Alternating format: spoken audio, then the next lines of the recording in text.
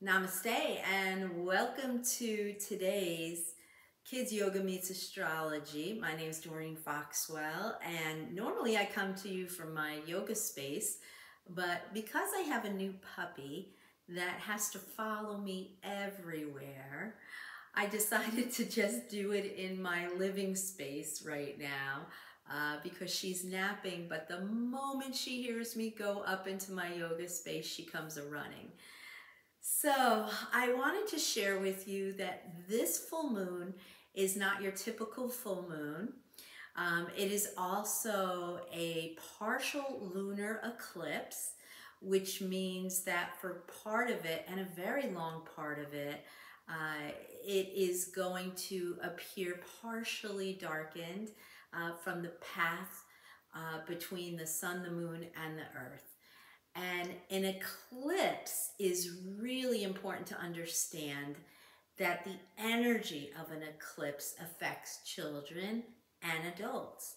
And eclipses are a time that we need to eclipse things out of our life. Otherwise, lessons keep repeating and they get stronger and stronger. Now, today's eclipse is one of two final eclipses that are happening this fall.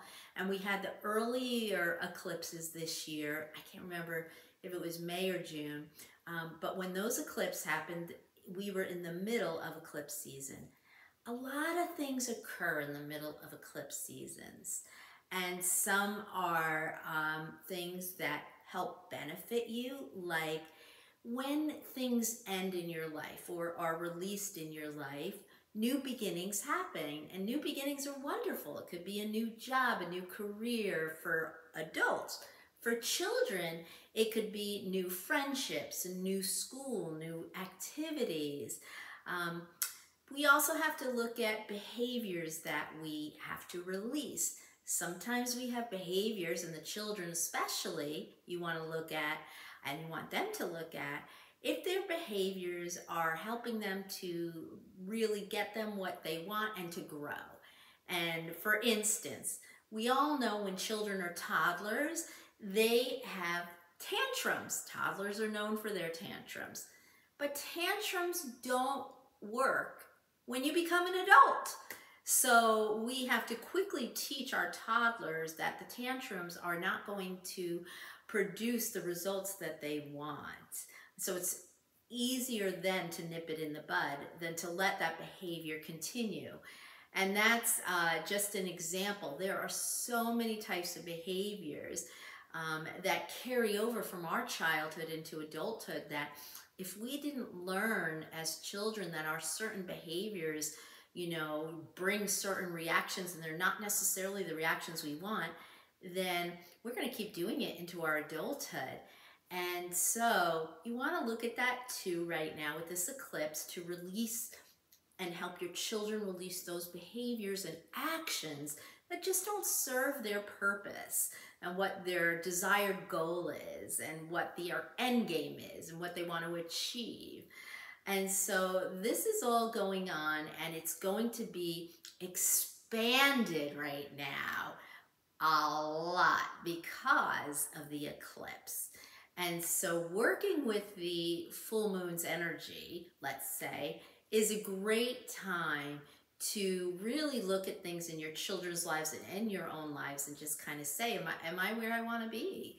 Am I who I want to be with? Am I in the field I want to be working? Am I creating what I wanted to create in my life? And you look at your children's, if they're on the right path at their very young age, because it's not the children's place to know, the child's place. It's all of us as parents or grandparents, as adults, to know and lead them in the right direction so that they become fruitful and responsible adults that are kind and loving and successful in their own rights, whatever that might be for them. So now that I've said all those kind of things with this full moon, it happens to fall in my sign. And my mother's and my brother's, one of my brothers, and my aunts, we're all Pisces. So funny.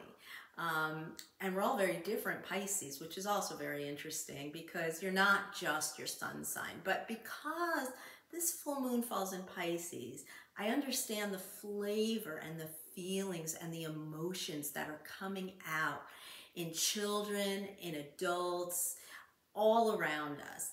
Because Pisces are a water sign and water signs are emotional. And I actually call the Pisces the grandmothers of the zodiac, which I am proudly. But just think about how mushy those grandmothers are. If you had a mushy grandmother, I had other types of grandmothers. Let's just say Jewish grandmothers aren't necessarily mushy types. But think of your typical types of grandmothers, and they're very mushy and kissy and emotional and cry a lot. And that's Pisces, part of Pisces. Pisces also, we dream, we bring those dreams to reality. We love dreaming. We wear our rose-colored glasses a lot. And that's another thing. Anyone that knows me knows that I have a really hard time myself knowing when someone's not being truthful to me. I am terrible at it. And it has just been like a thorn in my side that I get burned or hurt a lot because I cannot tell when somebody's being disingenuous or dishonest. And so I just wasn't online for that when we came down here to Earth. And also because I'm a Pisces, you know, I have my rose-colored glasses on and I live in my own little world sometimes. So for this full moon, it is not necessarily recommended to put out your crystals in this full moon. There are certain full moons to do that, to charge your crystals, and there are others that are not. Not saying not to do it, but when you put your crystals out during certain full moons, it takes on the intensity, the charge of it. Because it's eclipses, you could potentially have some crystals that get even damaged or wind up falling and breaking afterwards from the intensity of the eclipse energy.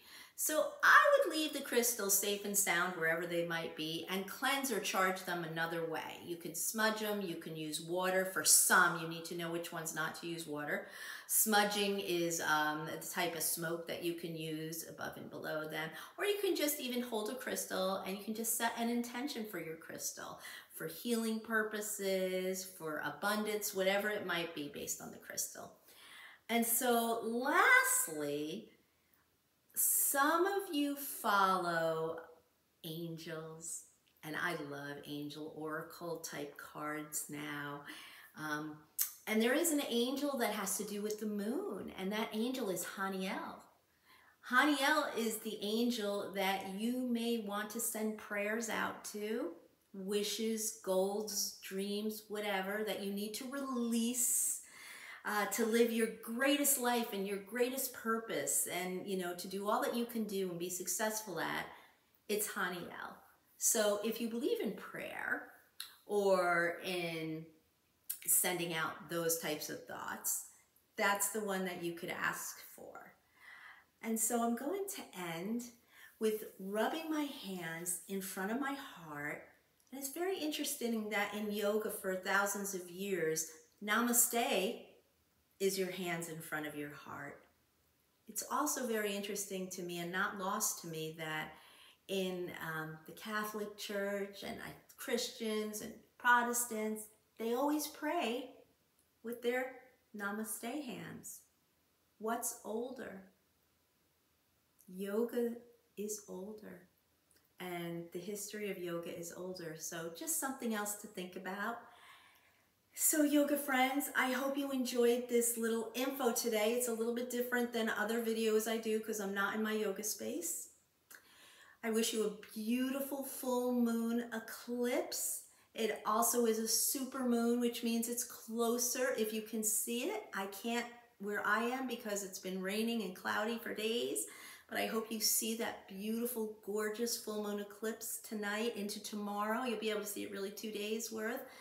And I think it's also more of an orange tint, and I think it's called the Hunter's, don't quote me, I should have looked that one up, but it didn't, for this time of year. So Namaste, yoga friends. Have a great yoga day. Happy super full moon eclipse in the sign of Pisces.